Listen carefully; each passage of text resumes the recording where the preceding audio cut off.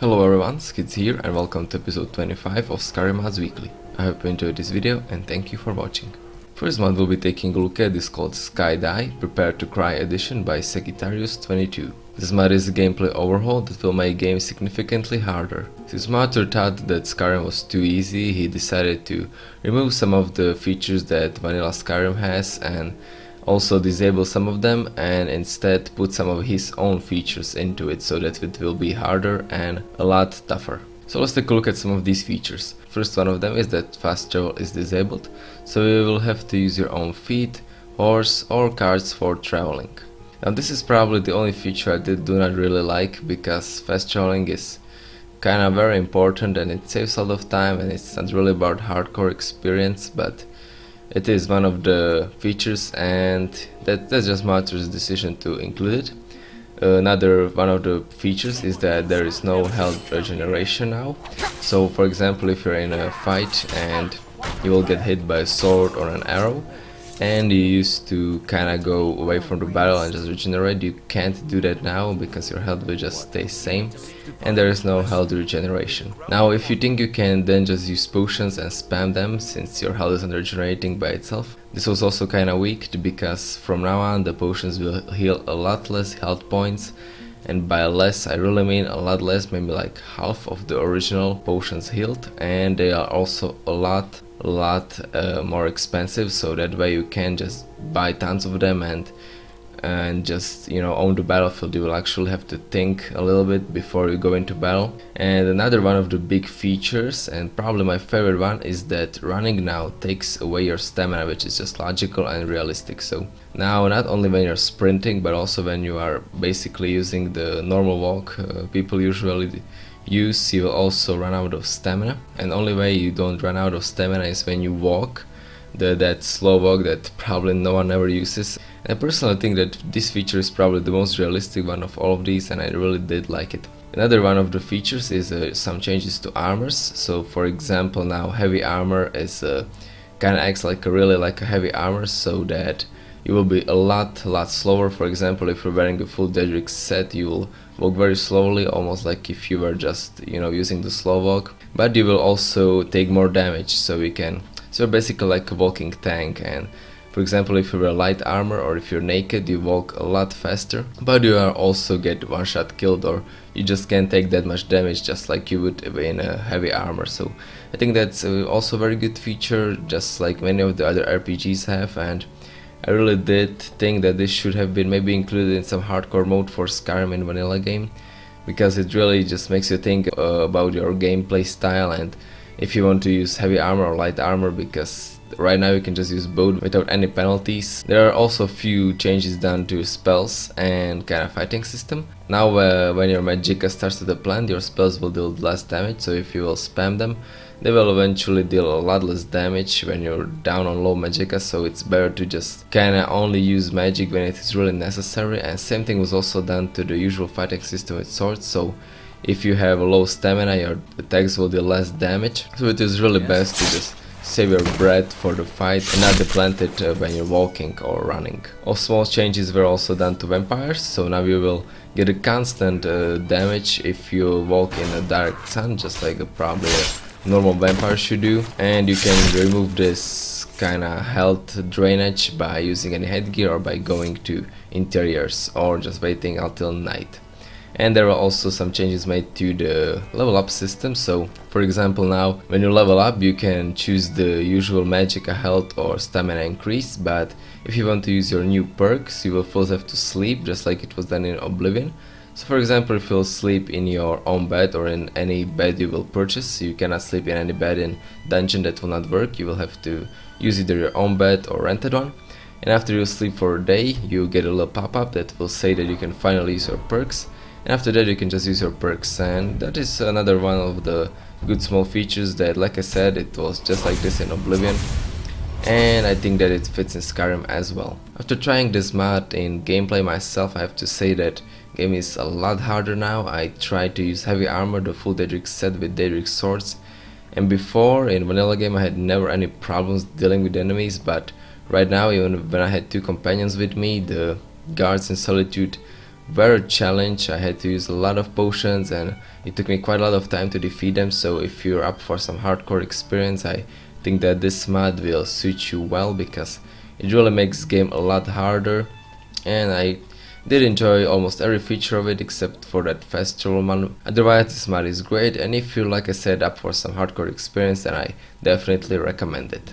Second mod I have for you is called Osmodius Solitude Texture Pack by Osmodius. As the name suggests, this mod is a texture pack that will change textures all around Solitude. Now I think that this is one of those texture packs that is mainly about your personal preference, because even though it does improve textures and it makes them look better, I mean, the difference between the vanilla Solitude and the modded one is not so extremely big. Like, it doesn't completely changes the whole look of Solitude, it kinda just improves it and just changes it a little bit. It's not such an extreme change. I mean, there are different textures, but it's not like Solitude is suddenly made out of wood or something like that. I personally have to say that I did like these new textures. They are made with Parallax, but you will also need a Project Parallax Remastered and the newest version of EMB for the Parallax to work. Like I said, I personally like the new textures. They look, for me, they look a lot better than the vanilla ones, because the Solitude now has a completely different atmosphere and I just kinda feel it looks fresh, and I did enjoy this texture pack. And like I said, it's one of those texture packs that is, you just first have to see it and test it out on your game, on your EMB, before you decide to use it. And I will probably keep this mod on because I really do like this new Solitude. It's a little bit darker, but it also definitely looks a lot better for me. But like I said, it doesn't completely just destroy vanilla feeling, it still has that atmosphere. Kind of a little bit of that atmosphere it had in vanilla game, but it also has some new things. It looks fresh, and if you like it as well, just, you know, you can see it on the video right now. Mod is also available in 3 versions, so even if you have a low-res computer, you can still use them. There is high, medium and low version, and even if you don't have that parallax mod I mentioned, you can still enjoy this mod without the parallax maps. It is still quite good. Moving on to companion mods, I have 2 very similar companions for you made by same guy called YuiH. First one is called Emily. You can find her in Temple of Kinneret in Whiterun. So now as you can see, Emily is a standalone follower, so we'll not need any mods for her to look like just like she looks on the screenshots. She uses CBBE, UMP, 7 base or CHSBHC body. And as you can see, she has a custom face, and now it is only up to you to decide if you like it or not, because I know she may not look as very lore friendly, and I mean that's the case of 95 follower mods on Nexus right now, so that's not really on me to judge. But I personally liked her character. She doesn't look so like off like some of the other followers look, and with a little bit of tweaking I think she could fit in Skyrim very well. So yeah, now let's take a look at her in game. She's an archer. Her perks include Overdraw, Power Shot, Ranger, Armsman, Agile Defender and Custom Fit. In combat, even though Martyr said she was weak, I think she was pretty strong. Even with SkyDie mod on, she kinda owned guard like it was nothing. Even though she had a little bit of help of the follower we will be taking a look at soon, she was still pretty strong, and I did like her both looks and combat abilities. So like I said, it's just up to you if you like her. I showed her to you, I personally liked her, and that is basically all I have to say about her. So let's move on to the second follower mod by same guy. This one is called Filauria, and you can find her in Viking Skewer in Solitude. So just like Emily, she's a standalone follower, but she's not human, she's an elf. She uses CHSBHS body as well, along with CBBE, UMP and 7 base. And unlike Emily, she's not an archer but a defender, and she has a full perk with block skills. Her combat style is mainly one-handed combat warrior with shield, and her perks include shield wall, power bash, deflect arrows and a lot more. She has like 10 perks, you know, just the whole block tree, so you can check that out in your game. And I have to say that she was even stronger in combat than Emily. She totally wrecked the opposition she faced, and I have to say she's a little bit overpowered. I actually never said that about the follower, but she was way too strong, and like she definitely just wrecked all the enemies she met. And again, she comes with custom face. This time she looks a little bit elderly, or That's at least how Mater meant her to look like. And I don't know, I kinda liked her as well. If I have to choose between Emily and Filauria, I think I would go with Emily, but Filauria is not ugly either. So yeah, it's just up to you to decide which one of these girls you like more, or if you like both of them, or if you like none, it's just up to you.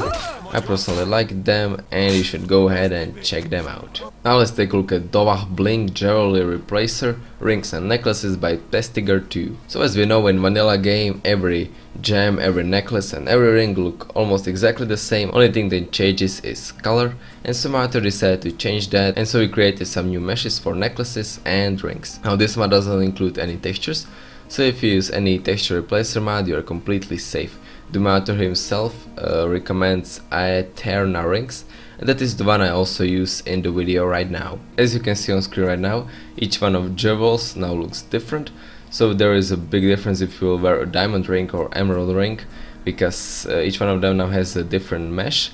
And I think that the concept and idea of this mod is very good, because let's face it, the vanilla jewelry, they all look the same, and it was there was no variety in them. And with this mod on, you can finally use the jewelry like accessory, like it's supposed to be used, and not just for their abilities. Because like I said, each one of the different, I don't know, diamond, ruby or sapphire rings now looks different.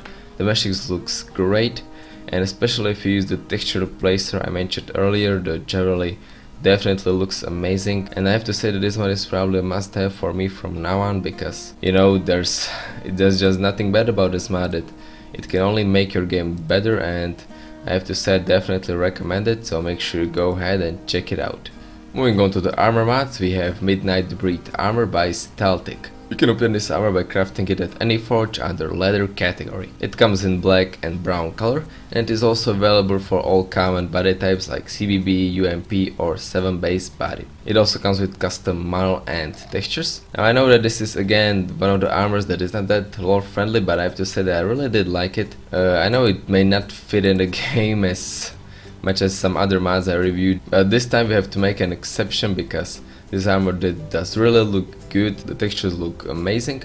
There is a lot of details and a lot of work put into this armor. You can see there are some leather straps, there is this nice little belt with pouches, there are some daggers on a hip, and there is just a lot of detailed stuff on this armor. The corset looks good as well. It is not so skimpy like you may think it is. I mean, doesn't really shows anything weird. It basically looks like a normal kinda apparel. Like, I know that it may not be as lore friendly as some of you guys like your game to be, but seriously, I did enjoy this armor. It looks great. There is, like I said, a lot of other options. You can have it in 4K, you can have it in 2K. There is a version without shadows, there is black version, there is brown version. Like I said, almost all body types are also included, so make sure you check it out. The link for the download is in the description as always. And the last two mods I have for you are weapon mods, again made by same author called China.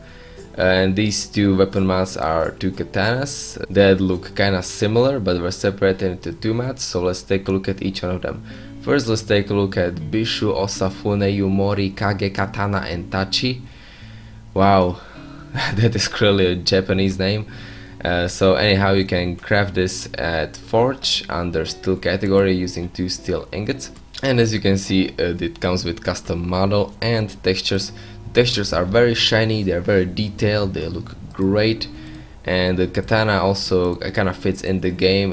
Even though it doesn't have any scratches, you could say that people cared for it, so that's why it is not really scratched or stuff like that. And I have to say that I really did enjoy it, especially the handle and also the sheet. The sheet looked amazing. I mean, I almost never mention sheets because they're just, you know, the usual sheets, but this one, the red one, looks amazing. I have to say it really fits in with the sword and the theme of this sword, and looks great, as well as the sword itself. Like I said, I really like the handle and also the blade. There is really nothing to complain about in this weapon, except that in combat it is extremely overpowered. Like, it does over 200 damage, and that is just way too much.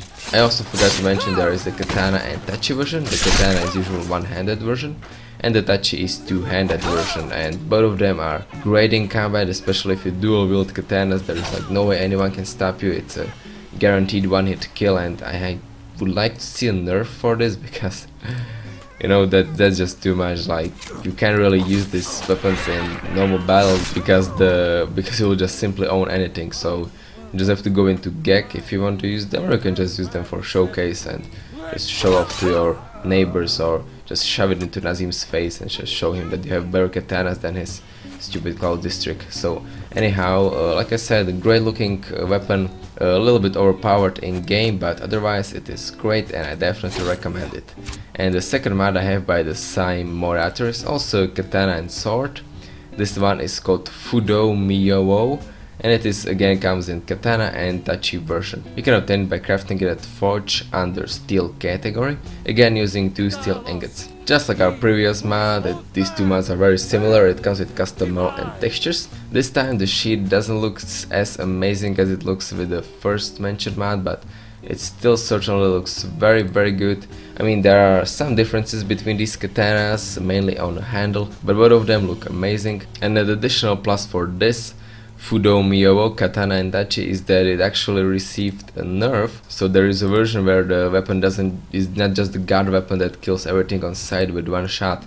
But I unfortunately did not download that one because I'm a lazy dickbag. So yeah, just enjoy me slicing everything in sight. Yeah, so enjoy that. Anyhow, like I said, both weapons look great. The handle, I especially love the handles and the sheet on the first weapon. The second weapon looks great as well, though it is also usable in combat. And like I said, there is nothing really to complain about these two weapons, so make sure you go ahead and check them out. And make sure you also download the second version without that is not so godlike like the original one. So yeah, like I said, great two weapons, definitely recommend them for downloading. And yeah guys, I guess that's it for this week's episode. I hope you enjoyed it. Leave a like if you did, tell me what you think about it in the comments, subscribe for more Fallout, Skyrim and Titanfall content, and I will see you next time.